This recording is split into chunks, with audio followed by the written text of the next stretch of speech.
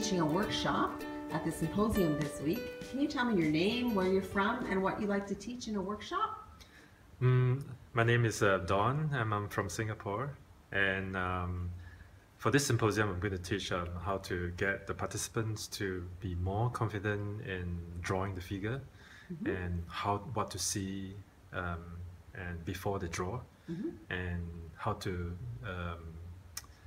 nail down the main landmarks of the figure, and to confidently kind of like use a few lines just to get the gesture down, and to get the actions and poses, and in a way to tell the story more effectively.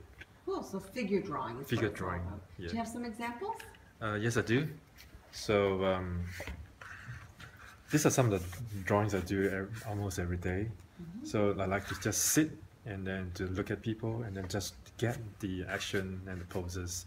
And the action and poses will actually tell the story. So more examples here that I do when I'm traveling on the rail, on a tube.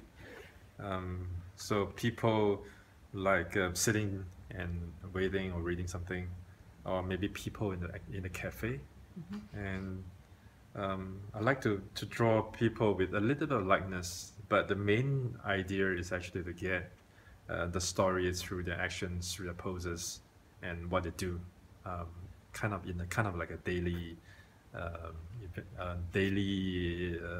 Diary? like a diary, yes. Cool. Yeah. Well, thank you so much, Don. Thank you so much.